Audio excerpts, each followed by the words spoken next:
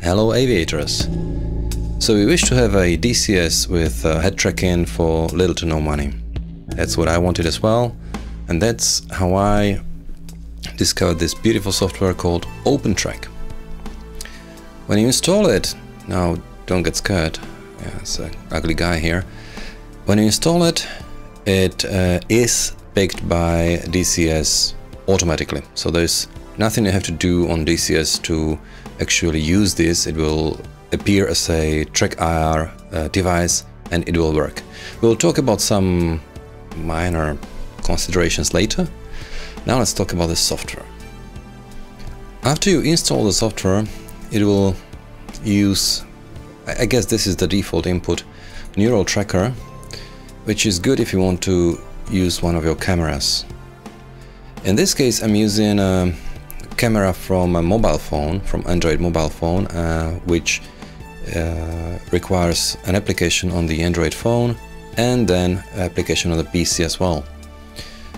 After that, you know, it looks like this is the client on the PC, and DroidCam is the name of the software on the Play Store as well.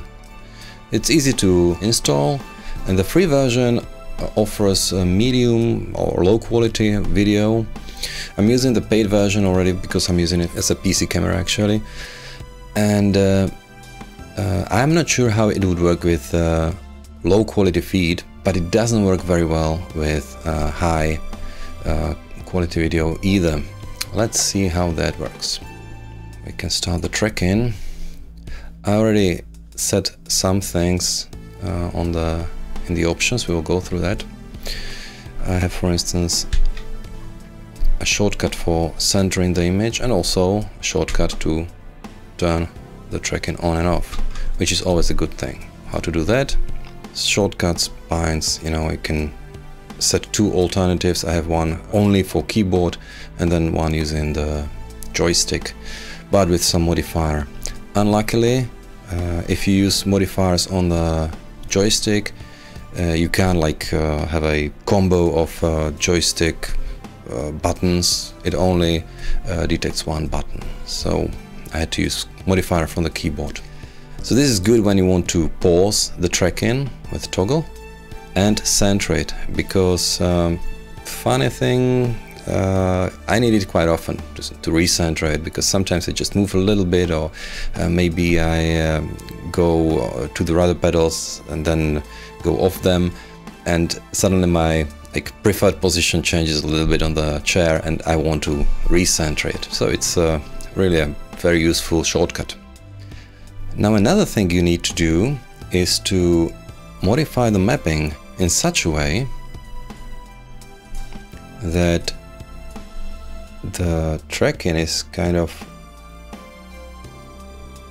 oversensitive, because you definitely don't want to lose sight from the screen. You know, you want to, it's the same with the hardware TrackIR, you know, you want a little movement to have a big impact. You do it in here, you simply choose what's the max input, and that is then mapped to the output.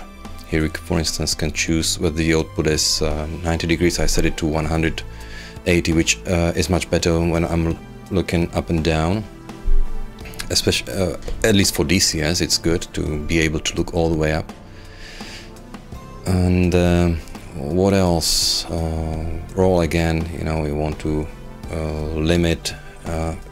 This is probably the least concern. Strangely, with this video feed, I'm not sure whether it's a problem with this neural tracker, the roll is actually inversed. If you want to fix that, we will get to it in a minute. And the same goes for movement axis. You just choose the range of motion, which is actually 30 centimeters probably forward and 30 centimeters backwards, if I understand it correctly. You just play with these. You can also play with the shape of the curve if you want to. I didn't, maybe I will later, but the yaw and pitch sensitivity, you don't want it 1-to-1. That helps a lot. So these are probably the most important things, yaw and pitch. Now with the mapping set, we can quickly go over other options here. We talked about the shortcuts. What I definitely need to set properly is this center at startup. I don't remember exactly what was the default, but disabled, for instance, doesn't work for me at all. The octopus goes wherever it wants to go, and it doesn't listen, not even after recenter. It doesn't work. So if you have any problem, you can, for instance, experiment with this. This one works, but acts a little bit differently.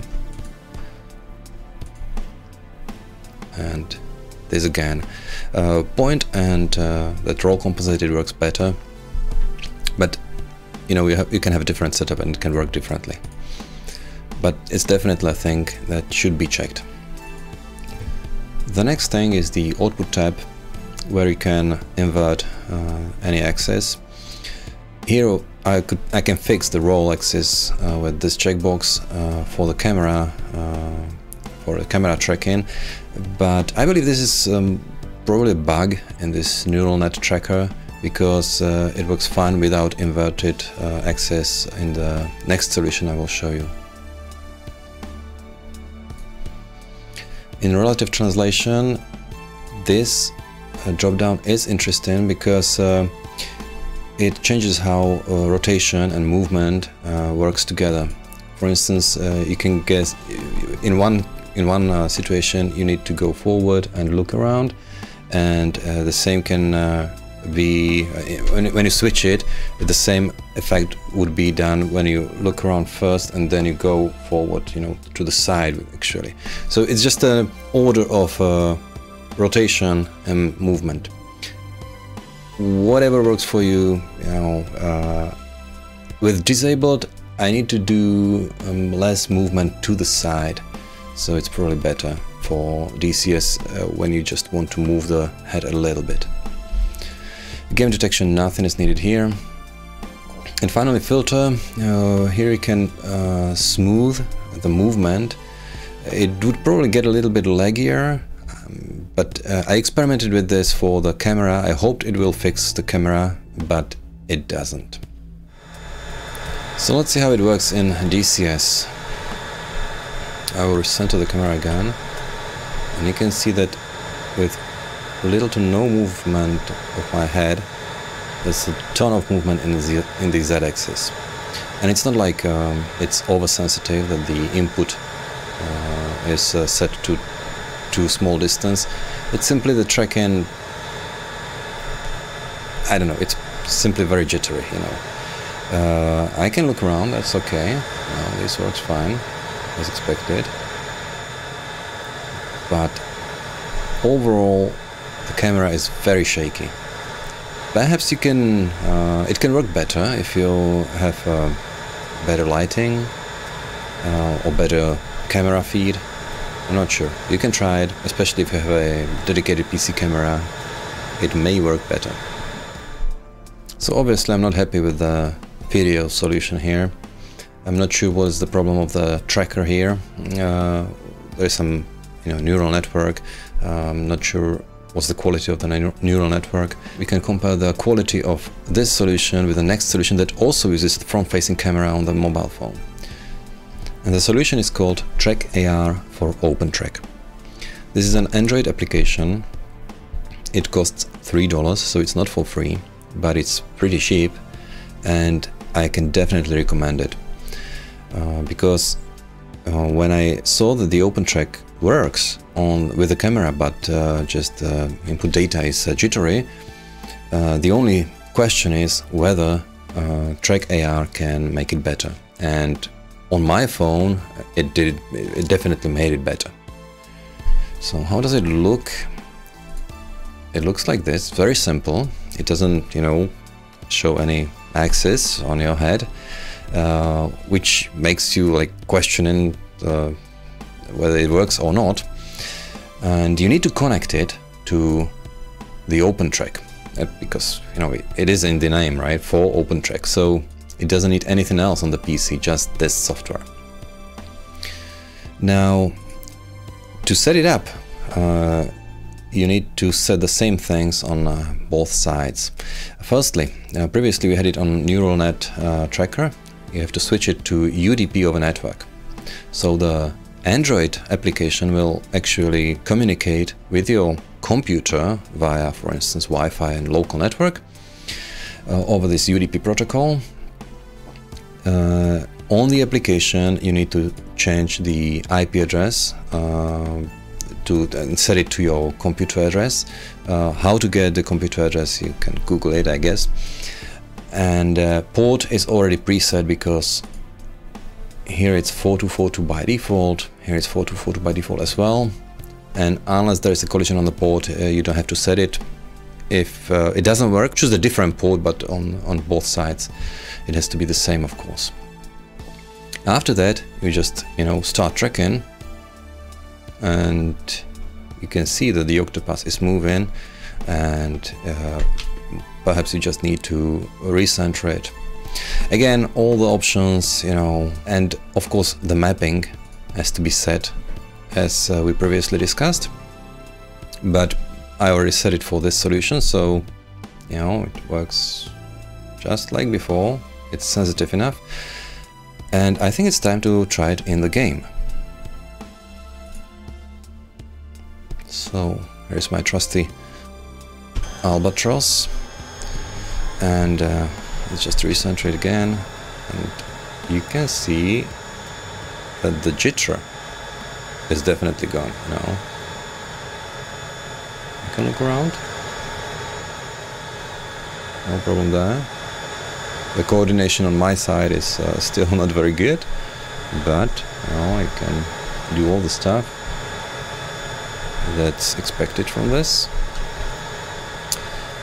And the smoothness is definitely there. You can actually see this immediately also on these numbers, that they don't jump so much as they jumped previously. So that's why I can only recommend TrackAR for opentrack for just $3. Again, it uses the camera on the phone, but then it processes the camera information and sends tracking data to the opentrack, so it doesn't let opentrack to process the camera information. Alright, there are a few more things I want to cover here. First is this mirror toggle. You probably want to turn it on when you're checking your head tracking with the octopus. You can see yourself better in that octopus, right? But otherwise, it doesn't change the setup actually. It only affects this preview here. So that's one thing. Another thing is that the TrackIR also has this very useful dimming. So when you press this button on the screen of your phone, it dims the screen. Now on the screen I can actually see a little green dot here, which tells me that it does something. You definitely don't want to use the power button. What you want to do is to drag from the bottom and go back, and you're back here. Finally, the most important thing is to get used to this. So let's try how I can actually take off in this plane, because it's not the same thing like before.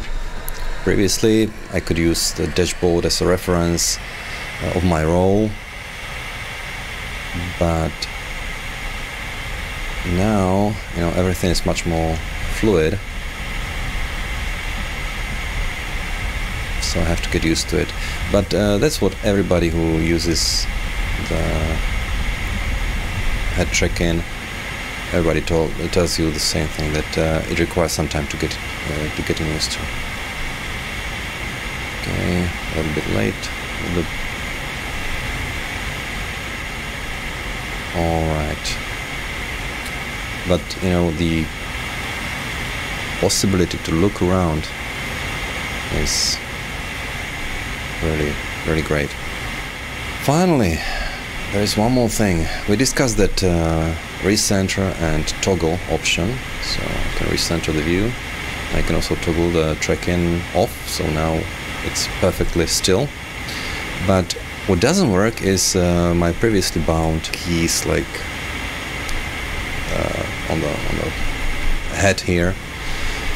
And to enable that, you actually have to go to the control options and disable the TrackIR input altogether.